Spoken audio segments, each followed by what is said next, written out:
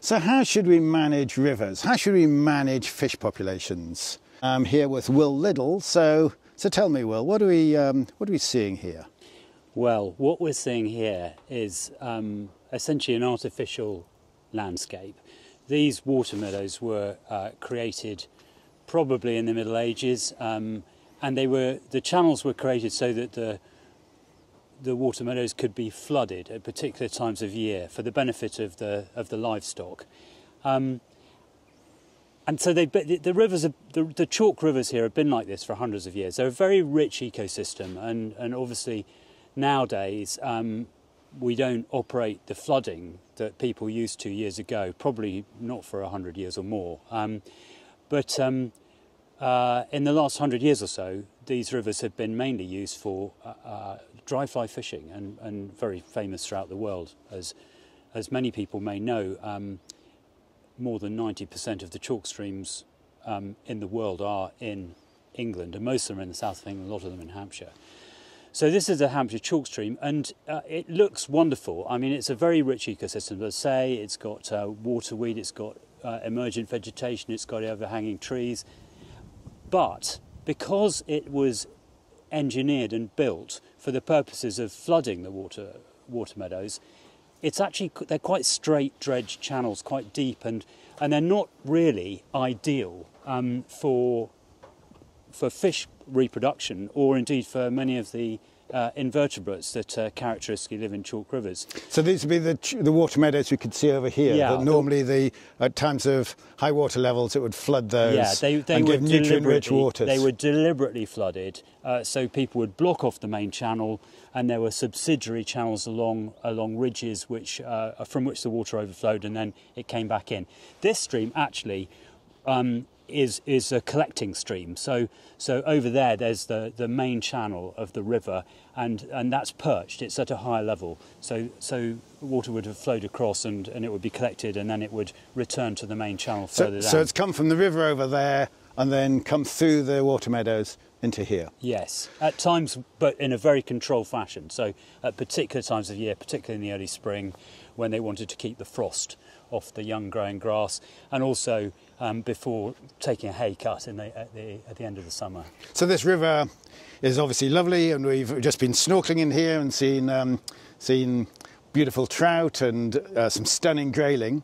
But there are other ways of managing these, aren't there? So what are you doing here? Well, what we're trying to address is the fact that actually this river, if you notice, it's quite straight, it's quite deep, it's got steep bank sides, and there isn't much in the way of habitat really for small fish. So what we've done is we've normally, before this river, this channel took a sharp right-hand turn and went round the water meadows, but what we've done is we've taken a shortcut, if you like, down to another part of the river, so that we've got increased fall, increased velocity, and we've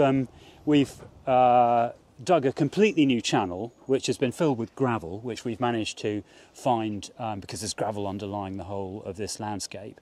And we've also created a channel which is meandering, which at times is quite tight and at times quite wide, so there's a very wide diversity of habitat and flow.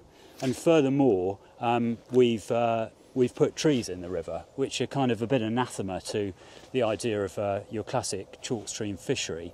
But you can see just down here, the trees down here, you can see how the current goes around the edge and how gravelly and shallow it is. And then over here, you have slower moving, deeper vegetation, weeds, and you've introduced some of these weeds, haven't you? Yes, I mean what we did when we first, this is 3 years in now, this channel. This didn't exist 3 years ago, it was just pasture.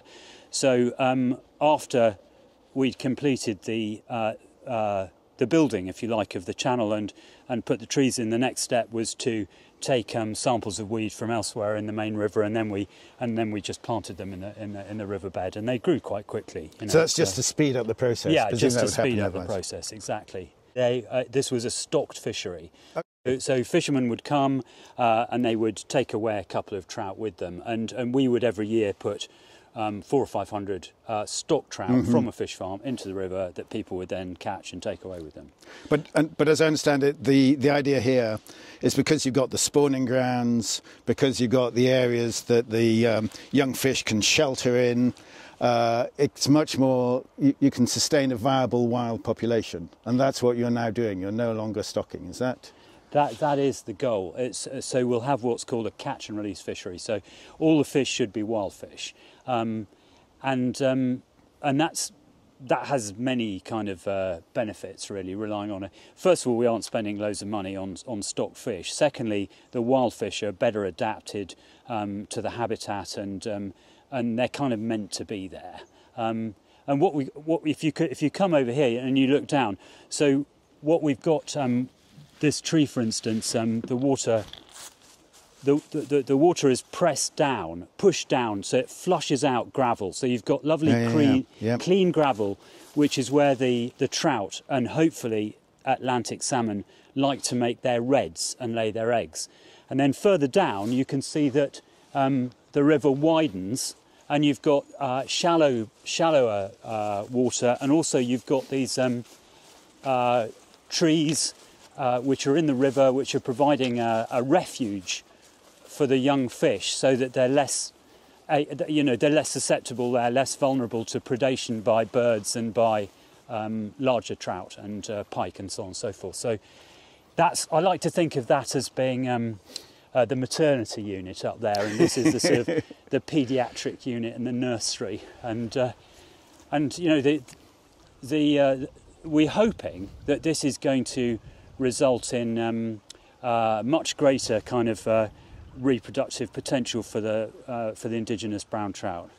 And the way that we're trying to prove that is we've got a number of PhD students who have been working on the project since inception, and they did invertebrate sampling and fish surveys and aquatic plant surveys on the river before the intervention, and then and now they're following the kind of the way in which those populations are colonising this new stretch of river, and we've got control sites elsewhere on the river that compare it. So we'll know whether or not what we're doing is having a beneficial effect for biodiversity. So the classic before-after controlled intervention Backy design, which is what we're trying to do. The best design you can have in this sort of process, and Yeah. one that is obvious thing to do, but almost always isn't done, and No. it really tells you whether or not this is effective or not. I mean, river restoration has a long history,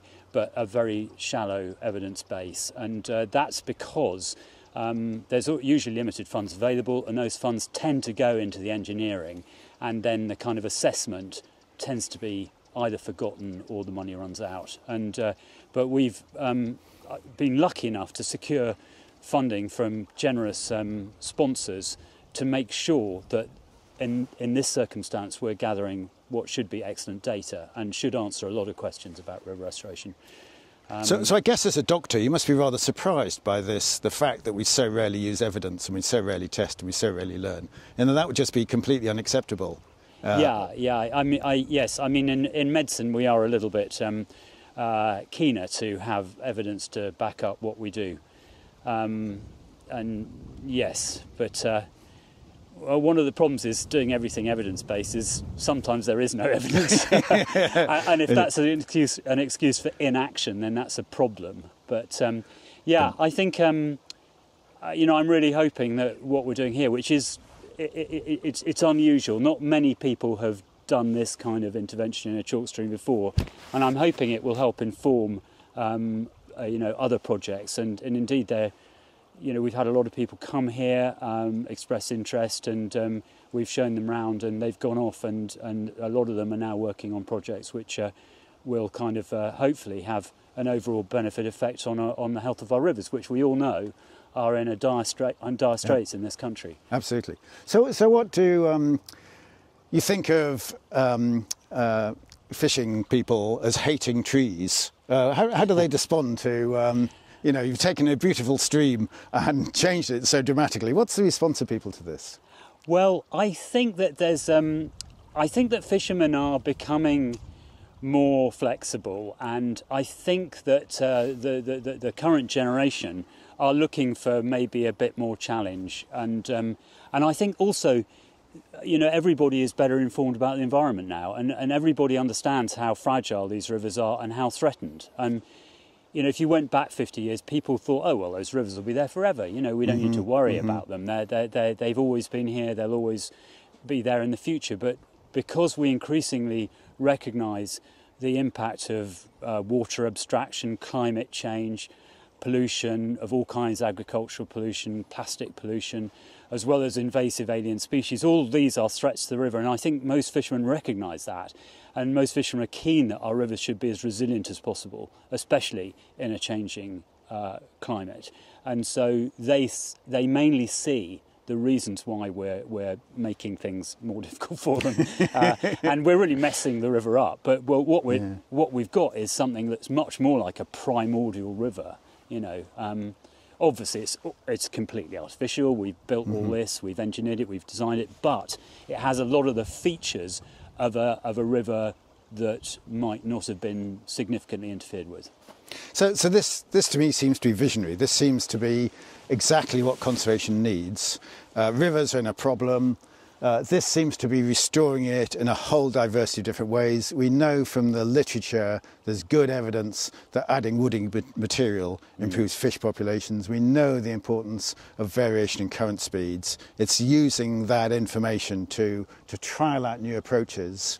And particularly, it's testing. It's testing so we're learning, and I suspect this will work, but if it doesn't work, we've tested it and we've learned. So it's not building on myths, it's actually building on the evidence base. So, really exciting, really visionary, and I think it's going to look fabulous in years to come. But thanks for showing it to me. Yes, not a problem.